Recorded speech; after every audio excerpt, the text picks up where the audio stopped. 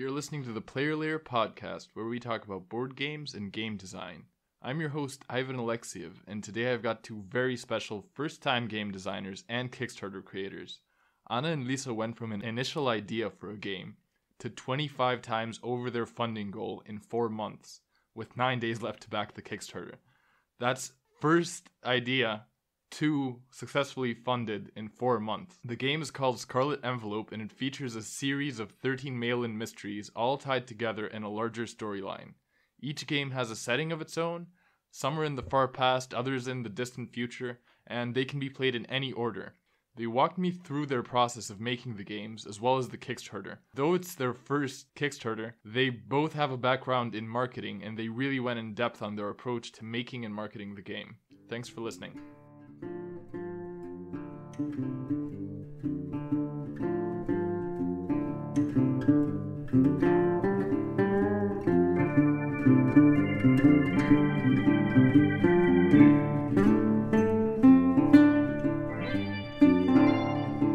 I'm here with Anna Lisova and Lisa Levina, who are the designers for Scarlet Envelope, a game which is on Kickstarter right now. And could you guys tell me a little bit about the game? Oh, yeah, absolutely. Well, first, thank you for having us here. We're really glad to be here today to start the day with this.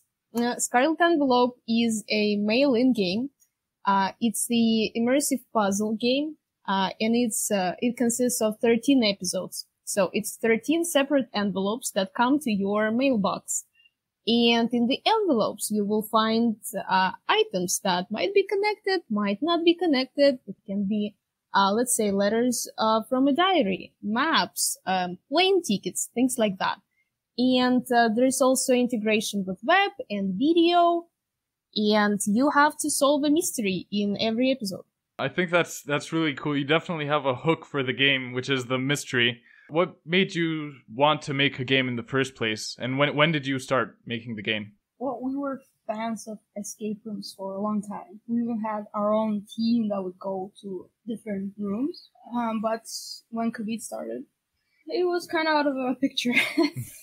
And I don't want to sound like a junkie who need a fix, but we definitely needed something to play, something to get busy our brain with. And we started looking around, and we couldn't find a game that would suit our particular needs. Yeah, because so we didn't even know letter mail games are a thing. We only found them when the COVID started, and we found a couple, we tried a couple. We liked some things. We definitely liked the format. That game can come to your house in a box or in an envelope, and you can play with the items kind of like in an escape room, but not really. And with all this virtual integration, that was fun as well. But we're the kind of customers who get, I guess, bored easily. And most of the subscriptions, they offer just one topic. Like, let's say it's the detective-based story. So every game you get is some kind of a murder mystery thing with the same case files. Maybe some items are different, but it's like they're very much similar. And we wanted something that's a bit more crazy, Yes, exactly. a bit more variety, I guess. And we thought, okay, well, how about we just start thinking about what we'd like to see, what we'd like to play. And we started, fantasizing about all these things. Like one game could be in like medieval times or something. One game could happen in some beautiful era, like maybe Paris, 19th century, something like that. Something could be like almost like a Scooby-Doo, something about ghosts or Something from Agatha Christie with yeah. mystery. So many fun scenarios, and it seemed like not a lot of people are working on something like this, and we just saw an opportunity here that seemed really fun and really creative. And our background is in content creation, so we're very familiar with all this. And with the design, and Lisa even has some education in engineering and architecture. So, we feel comfortable making things, creating things. And we just tried. I literally sat down and I tried thinking of a scenario, and it was so much fun. I had so much fun. And we looked at it and we thought, okay, we build a puzzle here, build a puzzle there. add some detective storyline to it. So there's a twist and you've got suspects and you don't know which one to blame. And then, yeah, it was really fun. And the first game we built is actually going to be our episode 3. Mm-hmm. So, Lisa actually did all of the design work, like the graphic design for the game. How did you film the video? It looks really good. Well, we have equipment. We just sat down one day for about, 4 hours? Yeah, so see, be familiar with the process. Our main, well, now I can even say not main, but I guess our first business is a content creation agency. And when I say agency, it's just us again. We can say boutique agency. And we create content for a living. So when we need a commercial real fast, we can pretty much manage it real fast. So we've got equipment, we've got room, the lights, everything. Well, we didn't have the props, but we did know about a beautiful antique shop in 2 hours from us. So we just drove to the antique shop, bought some beautiful, that's all real stuff. All you see in the video, that's real antique watch and this kind of thing. Some really old diary, and we just wanted something that feels really real. And we filmed it with some smoke, with some red lights. Honestly, we're gonna make a better commercial when we have time. We did everything so fast. It's a passion project, and we felt really pressured in terms of time because of COVID, because we wanted to launch Kickstarter as soon as possible.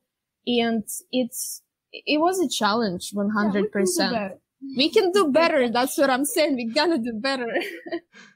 Yeah, well, I think it looks really good so far, and it's very different from most of the Kickstarters that I've seen, especially in because you're not only focused on board gamers, but you also have people who just like mysteries or people who like escape rooms, and you have a much wider audience than most of the Kickstarters that I see. And another great thing about it is the production itself must be a lot easier than most Kickstarters where they have to go manufacture it in China and so on.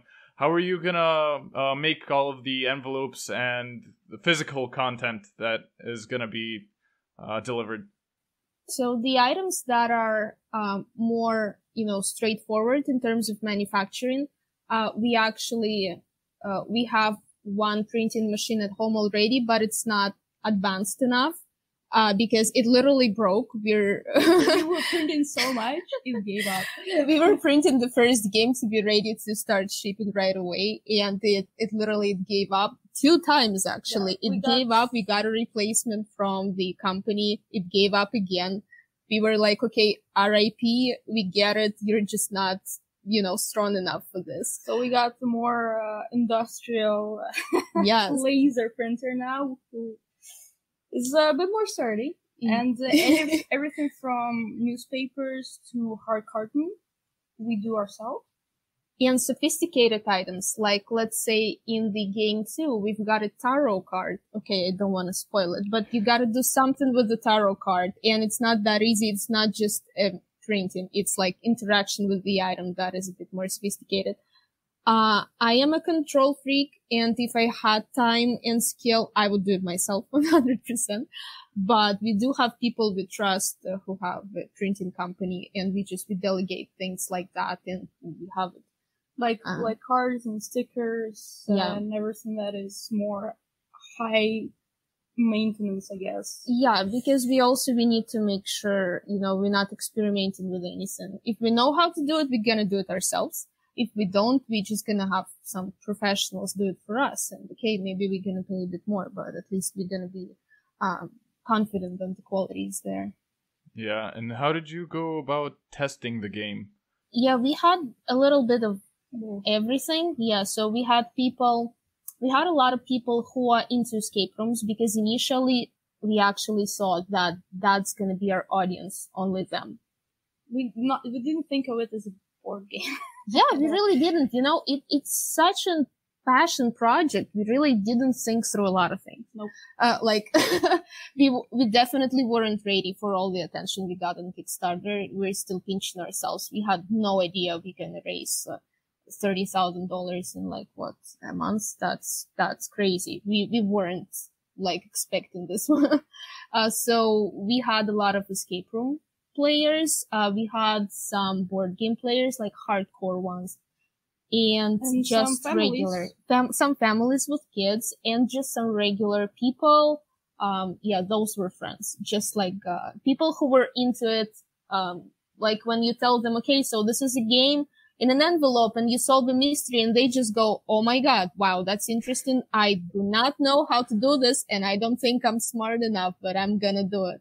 So we just wanted to see, different feedbacks from different categories of people. Yeah, because the hardest part is to find this balance where the game seems not too hard, not too easy. just the right amount, just the right amount of brain teasing. It's really hard because there are different levels of players, but that's why we also have 2 levels of difficulty in the games, because we really found that it's nearly impossible to find something that's perfect for everyone. But if you do feel that you're an advanced player, you want a bit more attention to, you want to spend more time. You want to suffer a little. You want to suffer a little. Yeah. And we want to give you this opportunity to suffer a little, 100%. Yeah. And for people who are not prepared to suffer so much. It's more fun experience. Yeah. It's more about, observing details, I would say. That's what I like. I love puzzles, and I've been solving puzzles for such a long time, but I suck at them. Like, I'll be honest. I suck, but I love it. Like, I love to go and just see all the 5 hints, because sometimes I don't get it, but it still clicks in my head. So I would definitely play the starter level, the level we have for beginners, you can say. But Lisa is much better at this stuff. Lisa would definitely play advanced, I feel. Yeah. And if there was some physical locks, you would love that as well. When we had the team play in escape rooms, Lisa was a person who breaks all the, lock picking, or getting through all the doors there. I was thinking about this before we started the interview. How do you make the mystery itself? I imagine it would be, you start off with the knowing the end of it and work backwards. Am I right about that? Or how do you usually make the... No, actually not really. Yeah, it figures it out itself as we go. It's really... It's such an exciting, fascinating process for me, honestly. It's, so the team, it's not just us. I mean, of course, we do most of the work, the absolute most, but we still have help. We have a person who's helping us with storylines. Tanya, if you listening to this, thank you so much. She's helping us with the part where we figure out the twist. And, well, we also have a proofreader, because we need that. We respect our customers. We know that. Illustrator, because I don't illustrate that well. Yeah, Illustrator for like heavy illustrations and things like that. Yeah, 100%. So with the story, it usually goes, so we'll be on a call with Tanya, the storyteller. And we usually have an idea. So she asks, okay, what are we working on this month? And we go, okay, so we were thinking... Cosmos.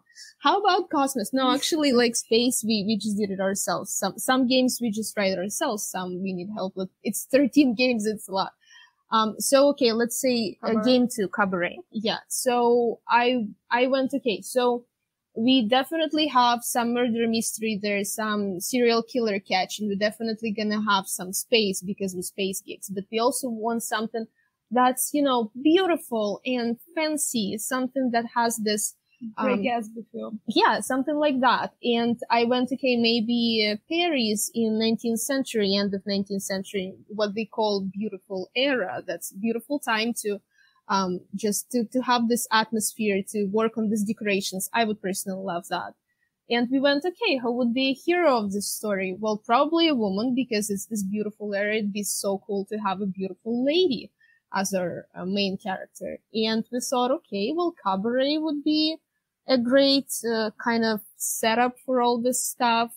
And what happens to a beautiful woman when we definitely don't want to kill her because it's a bit too hardcore. She's all beautiful and everything. We don't want players to suffer so much, especially in the game too. So let's say she disappeared and we need to find her and we need to figure out what happened. And not to be too obvious, we're not just looking for a girl who disappeared. it just looks like we're looking for a girl who disappeared, but actually she has some kind of a dark secret.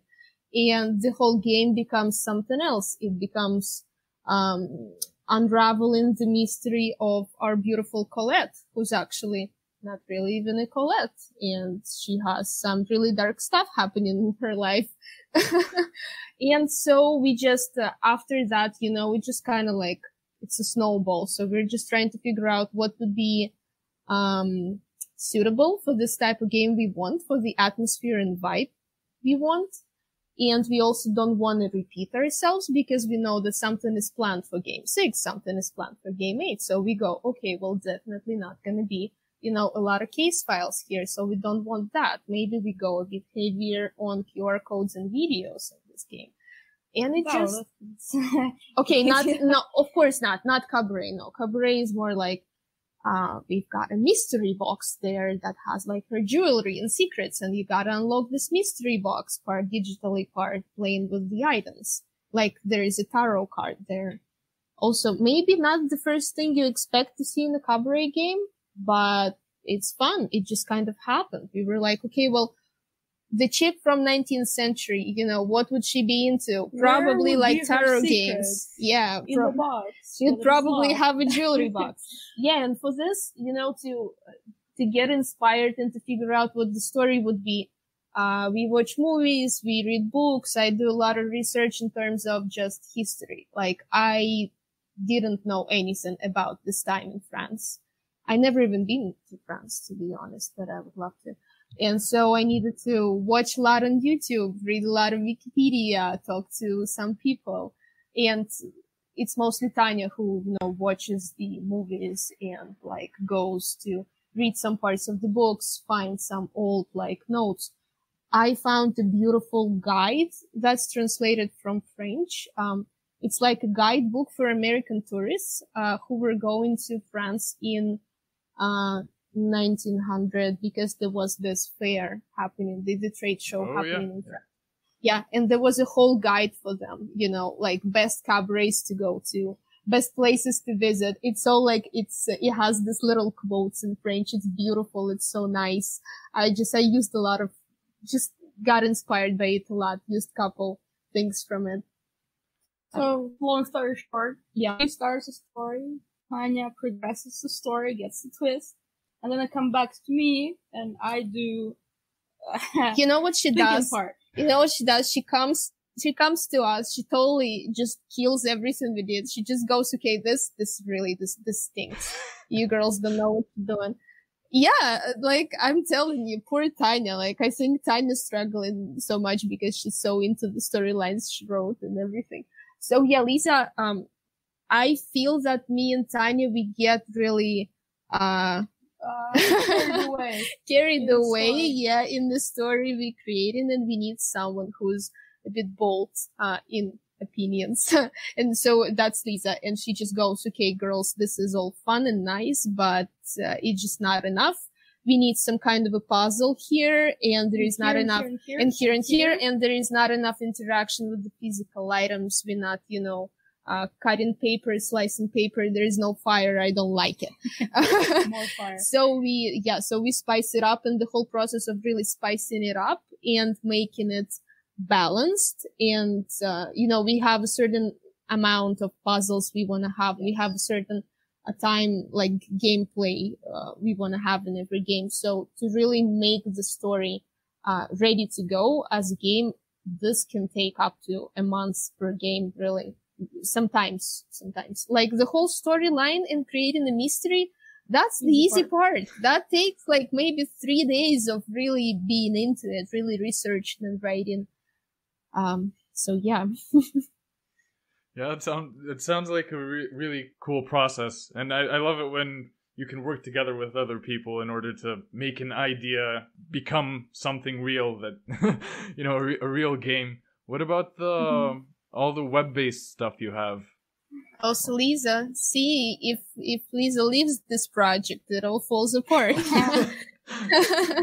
Well, good thing we're a couple, so she's stuck here. Yeah, so Lisa does the web, and we don't really have anything that's that sophisticated. Like, we have a it's couple not... of games and some interaction on web. Okay, but that's not... Okay, by sophisticated, I mean, like, e-commerce stuff with cards and this type of stuff. So no, we don't need a developer who's super experienced, but you know what? We have it because because we're an agency and we do this type of thing.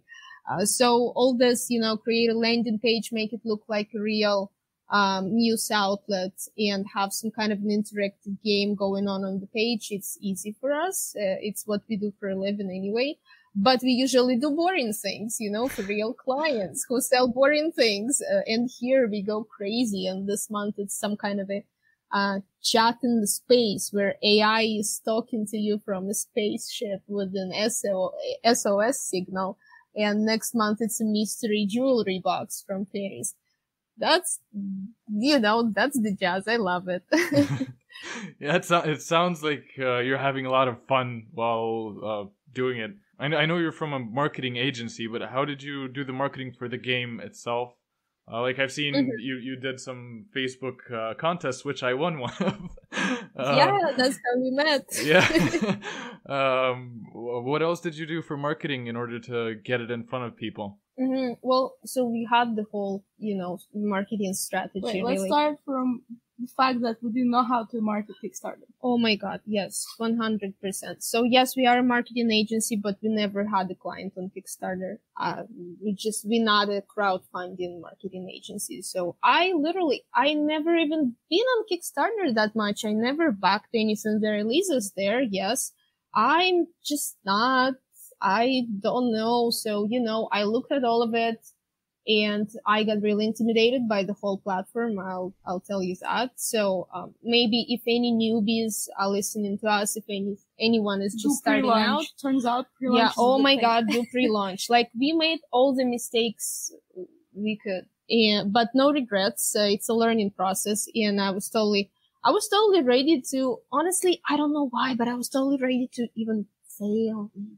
I was like, we're just gonna do our best. If it's not enough, okay, I get it. It's fine.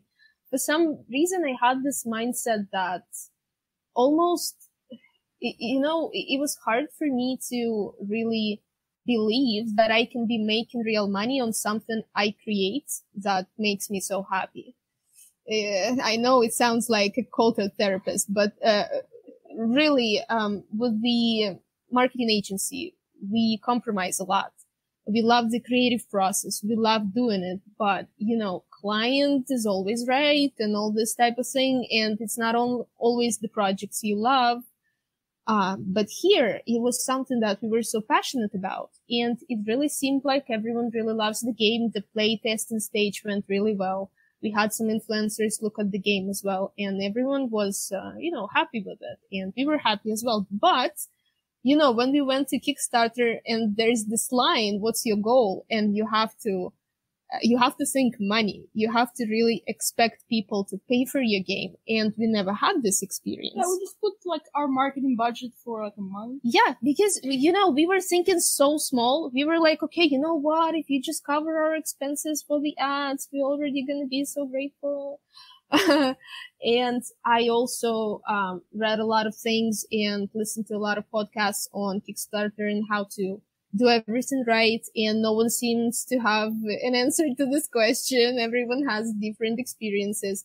But a lot of people say you want to set the goal that gets funded in 2 days, because allegedly the Kickstarter algorithms will be promoting you better if the Kickstarter sees that you can reach a goal really fast. There are a lot of other things that go into it, as I learned on the go, like cancellations apparently don't really matter, but the amount of new people who are backing you, even if it's not a huge amount, every backer really means a lot. And the comment section really means a lot. And you need to be interactive. You need to answer the messages real fast. So all these things. And so we set a goal that was really small. We set $1,500 as a goal, and we reached it in 2 hours. And we were, my God, on adrenaline for like at least 10 days after that. We were working nonstop. We ditched almost all the work we had for the agency because there was there is just not enough hours in the day. We were totally unprepared to launch all the updates. So all the updates you saw, I know they all look really good, but we were making them on the go. Like, we did not have a single update ready to go. So we were like, oh my God, now we need to say thank you for funding us. Now we need to set the stretch goals. Oh my God, we already met the stretch goal. We need another stretch goal. Next day, oh my God, we need another stretch goal. It was crazy, but it was one of the best experiences I've had in my life, honestly. We had the pre-launch for like, 3-4 days? Oh, yeah, so, we have everything ready, imagine, for the Kickstarter. We have a campaign page, a video, all the photos are ready.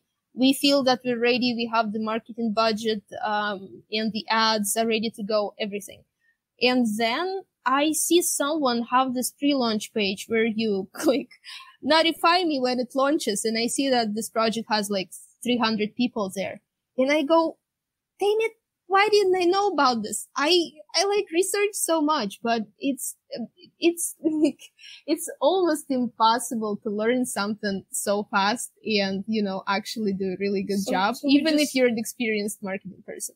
So I went, okay, I had like a breakdown. I was going, okay, we should just cancel everything because we didn't have a pre-launch page. No one's going to be notified that we're launching. I don't know how we missed this.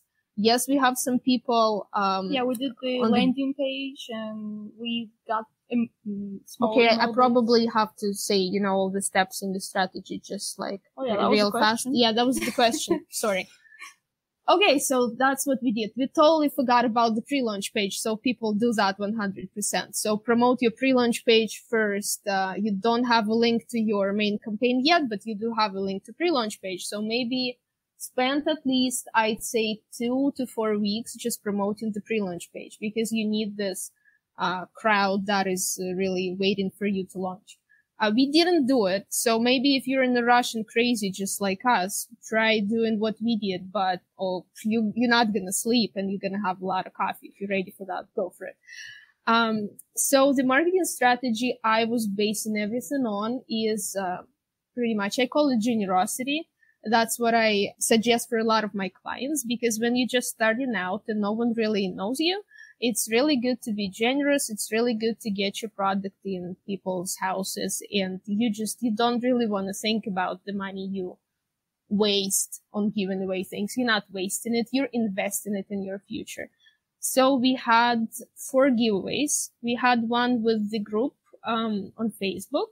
So I just arranged it with the admin. You can do it anytime, but make sure to do it in advance because most groups have a lot of spots that are not just available for a month ahead or something like that. I was lucky enough to find one group that had a spot available. Just someone canceled and they were like, okay, we can have you in 2 days. And I was like, this is crazy. Great. Thank you. So we also launched giveaways from our Instagram page, which had 0 followers, and Facebook page, which had, you guessed it, 0 followers. And we also had a giveaway on the landing page. That was our pre-launch page. Yeah. So for this, you would definitely need to go to a marketing agency. It's a bit more advanced, but yes, you set up a landing page with all the call to actions in place. So you got a contact us form there where they put their email to be notified when the winners are selected.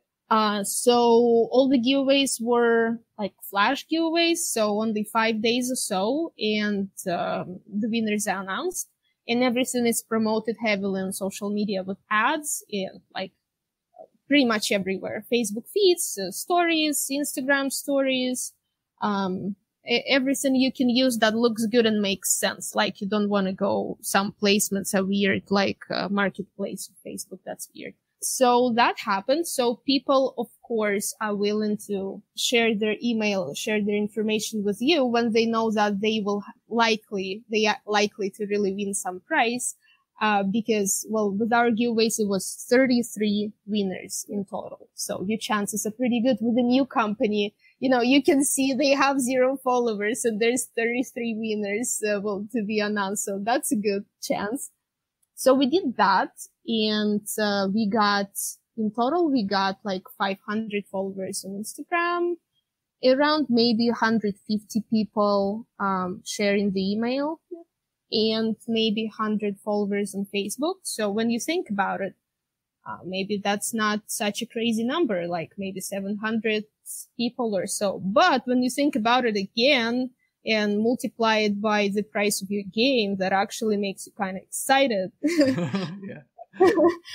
Of course, you understand that everyone will really buy the game, but still, that's some traffic that's really already hot and qualified for a lead, so that's a really good thing. So we did that. That was the initial traffic to, start the Kickstarter, kind of kickstart the Kickstarter. And I guess because we reached the goal fast, Kickstarter started promoting us really actively. So most of the... Yeah, we don't even do ads anymore now. No, we don't. So we stopped. The ads were for maybe 10 days, maybe 2 weeks tops, and then we just stopped them because the Kickstarter was just doing our job. Better job than ads. Yeah, most of the money we raised is just the recommendations page, advanced search, and this type of stuff. And of course, updates are really important. We can 100% see that we get sales just from the update emails on Kickstarter. So we already have 9 updates. It's been a month and it's 9 updates, and most of them were like first 10 days. So we were just like going crazy, thank you update, then first stretch goal update, all the stretch goals unlocked update. Then, we have this little incentive for all the people on Kickstarter, the sticker pack that is 100% custom art. So we hired an illustrator, because, well, we're not going to just order some crap on Alibaba or something. We're going to create something because we can.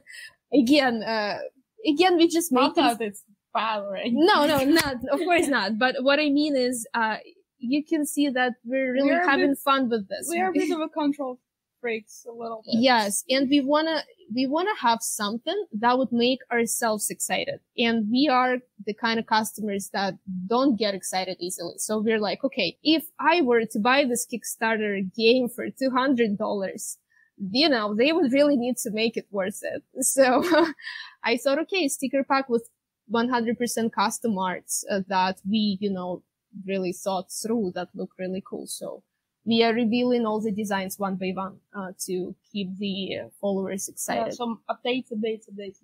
So marketing strategy was freak out, pour a bunch of ads into it, then stop. No, you don't stop. You start really focusing on the other things. Focusing on the Kickstarter. And I just learned that the comment section is really important. For me, it was just obvious that, if people are asking me questions, I answer them real fast because I respect them. But I'm sure there are some people who think, okay, that's fine. I'll just reply in 3 days. Well, apparently it's not fine for Kickstarter. So try to do it fast. And that's pretty much the whole marketing strategy. Of course, a lot of content creation as well. Also, it's just obvious for me, but I guess maybe not for everyone. Almost every day we're posting something on Instagram and on Facebook, again, to keep people excited. Not something annoying, but something fun, like a sticker reveal, some prototypes, again, like just taking new pictures of the items that we already printed and stuff like this. Yeah, you're doing a good job of keeping people excited and engaged with the product. What I like about the product the most is probably, like I mentioned earlier, the hook, which I think it actually has several hooks. Like, first of all is the really cheap shipping. Right? I think you're offering free shipping to Canada and the US, right? Yes. Yeah. We just we are making a dent in our own pocket just to please our customers. Yeah, I don't necessarily recommend that to everyone because, you decide, how to subsidize these things. But we decided that we are willing to lose a bit. Again, we're new and young, and we really want people to just try the games out. We really need feedback. We really want them to play. So we feel that it's worth it right now. I guess maybe for the second Kickstarter so, it's not gonna be that, we're not gonna be that generous, so. What I mean is the product that you chose is easy to ship because a lot of times, with board games, like, Yeah, you'll be surprised. You'll be surprised. That's what we thought too, Ivan. Like that, we were like, "Oh my God, we're so smart." You know, it's not a box. It's the shipping is cheap. It's a stamp. It's beautiful. Oh, Canada Post. Oh, Canada Post. Oh, Canada Post. It's crazy. And all the customs with the COVID, that's right now, that's just the worst time to ship anything that's not tracked. And of course, it's not worth it if the stamp is like $3 and the tracking system is like 10 extra. I don't think anyone would like to pay that really. So again, we expect some problems, but we're willing. Yeah, we already, so because we launched, so we are on Kickstarter, but we also launched directly, we have a website and you already can order the first game from us if you don't want to wait for Kickstarter for some reason and you would like a subscription.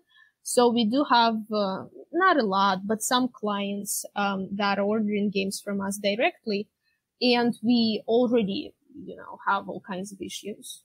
Like the letters just bounce, they come back. Well, they come back because clients put like a wrong address. Oh, okay. Well, no, I'm not talking about that one situation, but also some just get lost and there's no reason to that really. Just COVID. Maybe it's going to come in a month, but they want it now and we feel bad. So we send it again, we replace it. So we use, we lose money on not just on the shipping stamp that's cheap, we lose money on the production of the game. Again, because we're young and new, we're doing all we can to be as generous as we can. We are going to replace it. We are going to give you a refund where it's suitable, where it makes sense. Big bulk of shipments, we're probably going to use a company who's going to transport letters to US directly and give it to US mail system directly. So they don't have to cross the border. Yeah, we're working on that because most of our customers on Kickstarter are from US and we want to make sure that the letters will not get lost somewhere on the border or something. So we're going to make sure it goes smoothly. And that's also one of the reasons we had to offer shipping in the box instead of shipping 13 envelopes separately. So now on Kickstarter, we offer all kinds of options. So you can choose this, so you can choose that. And it's also, that takes so much time to figure all this out. Oh my God. Box is harder to lose. So so 3 games will come in envelopes. Say one of them get lost. Okay, we'll replace it. And then the rest will be in the box. But I really hate for it to happen. Imagine a person gets 13 games and the third one is missing, let's say, and they were waiting for it for such a long time. Well, good thing is they can play in any order, except for the last game. Yes. The first game. Yes. So another thing that I didn't really mention. So the 13 envelopes we have, right? They do have a storyline that connects all of them, and it's a secret society themed storyline, that they will learn through game 1. We also gonna have game 0. That is the exclusive add-on for all the Kickstarter backers. And game 0 is also about the main Secret Society storyline. It's like a prequel to the Secret Society Game Master story. But all the episodes are like episodes. They don't have to be in any particular order. You don't learn one story from them. You just learn pieces that you'll need to connect in the end to play the last game. Yeah, so in game 1, you meet the secret society that's been watching you, and if you pass the test, that is game 1, and also an introduction game to the puzzles that gets you familiar with all the types of puzzles we're gonna have you play with. You get kind of like accepted to the secret society, and games from 2 to 12 are just your like time traveling and world traveling with the secret society. That's why you go to, to Paris in 19th century or to space or to medieval times. It's just the tests that you have to pass to carry on in the secret society. And game 13, the last one in the chapter, is the initiation, where Game Master really decides if you're worth keeping in the secret society and going to another level kind of thing. And the initiation will be a hard game. It's gonna be a little bit different type of the game. It's gonna be a completely different type of a game in the sense that, for the beginners, it's not just gonna be like recreational fun. They're gonna suffer if they, but we're gonna make sure it feels really good.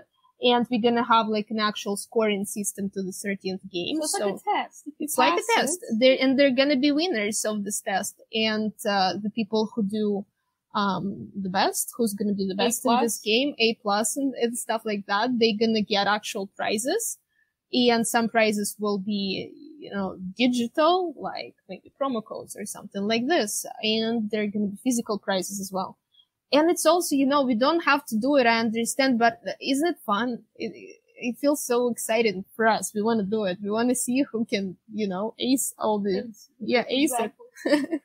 Yeah, I just love the whole idea of it so much. And the 13th game, actually, I saw on the website, you need to unlock it, right? With the first 12 games. Yeah, right. So there's going to be a password to it. And to collect the password, you need to collect letters from games 1 to 12. We're gonna hide the letters in all the games. So you can play them any order you want, but you need to know the order to know where letters go. Yeah, so here's the thing. People will not be able to play games 13 if they haven't played everything else. But that is the way we wanna go. And also, when you buy the games directly from us, it's a subscription. It's not the type of offering that is on the Kickstarter. And the subscription, of course, just from the business point of view, we want to keep you subscribed. We want to keep you excited and engaged, even if it means playing for the whole year, playing like monthly. And that's why we have this Game 13, a bit different. And what about your plans for the future? Because you mentioned on our next Kickstarter, do you have anything in mind? Well, we definitely know there's going to be another Kickstarter because it's like a drug.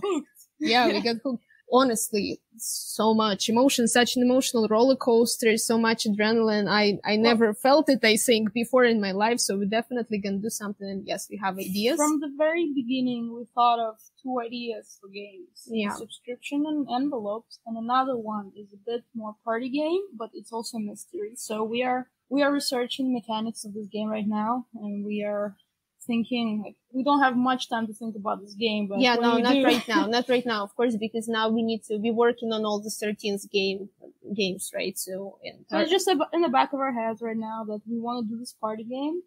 Yeah. So something like this, but something that people would be able to play, say, at the birthday party. Something less detective, less escape, more fun, mystery, more fun, more mystery. Maybe you got drunk a bit on the party, but you don't want to just hang out and drink the whole evening. You would like to do something fun with your friends and actually connect to them, but not in a overly intellectual way, but something that's really fun to do. So we're thinking about it, but it has to be balanced. It has to be tested.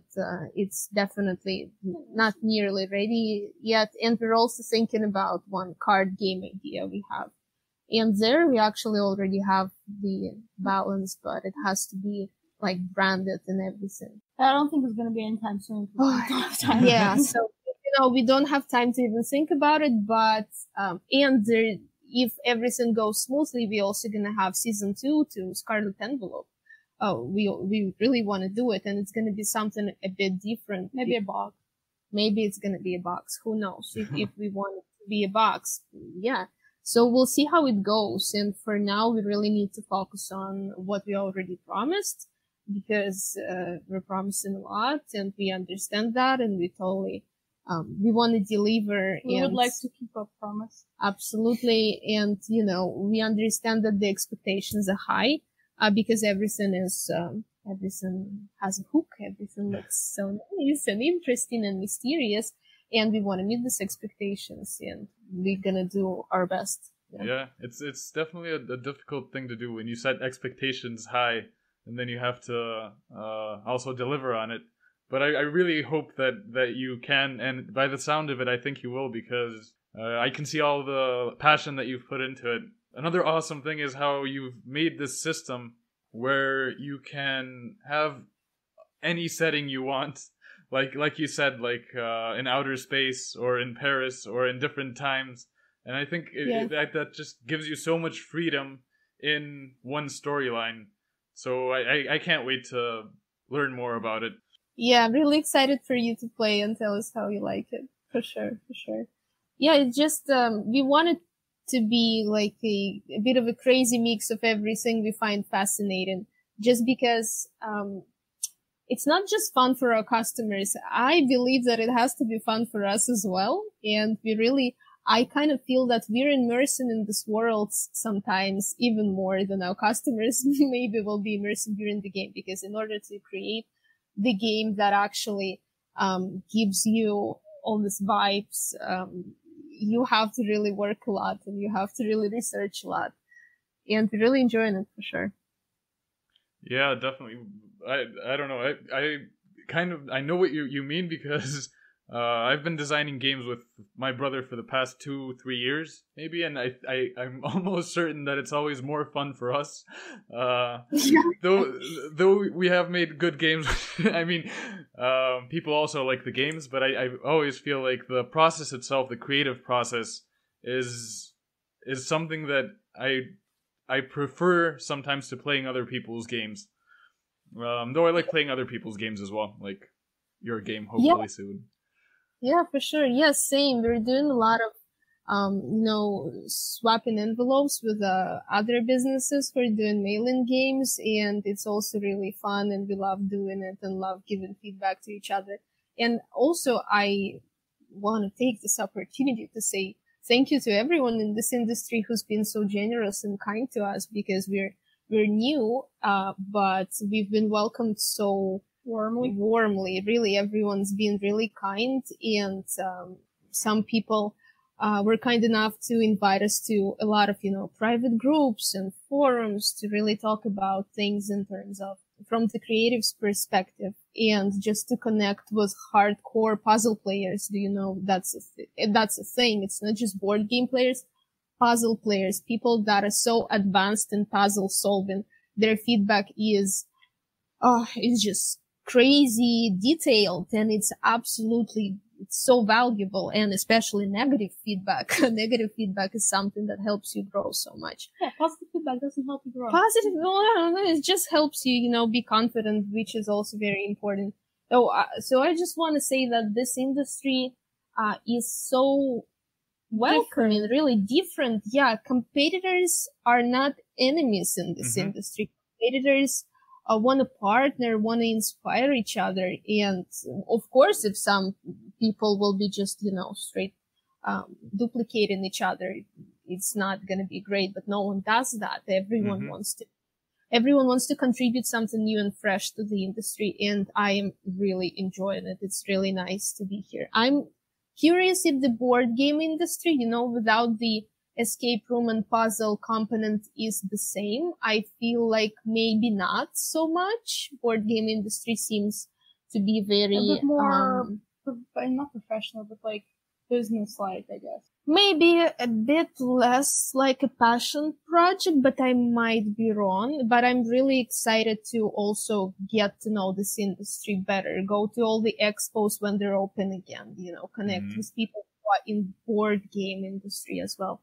Well, I've found that those same things that you said, I thought you were talking about the board game industry, because that's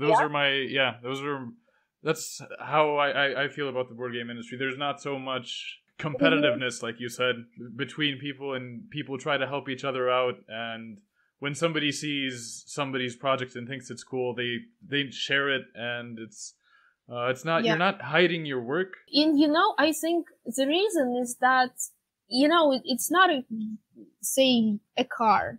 You're just choosing mostly one car to drive, right? And with the board game or like a mail-in subscription, if you're a fan of this type of thing, you would like to play different things. You would like to have a variety. You would like to have a lot of board games on your shelf.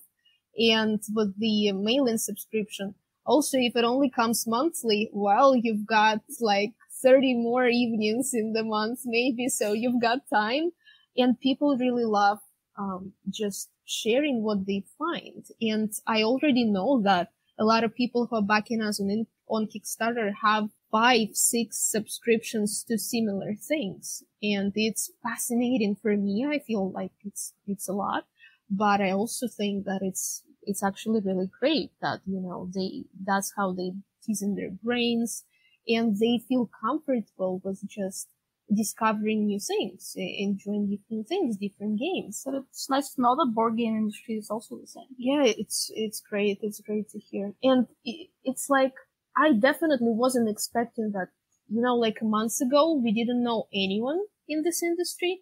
And now just a couple days ago, Rita Orlov, that's the girl who had a crazy successful Kickstarter. She raised like $300,000 on her game Emerald Flame. Beautiful game. Really excited for it. It's a puzzle game as well. She just reached out to me being like, hey, I'm creating a newsletter and I'm featuring new projects that I find exciting. Can you, send me a picture? And it seems like a small thing to do, but she doesn't have to, in a lot of industries, she wouldn't, right? Because she doesn't want all this competitiveness. But here it's a thing. But yeah, it's just when we're big enough to start featuring other projects and having our own newsletter, we're definitely going to be doing it as well. Definitely going to be suggesting other companies, saying what we love to play this week or that week.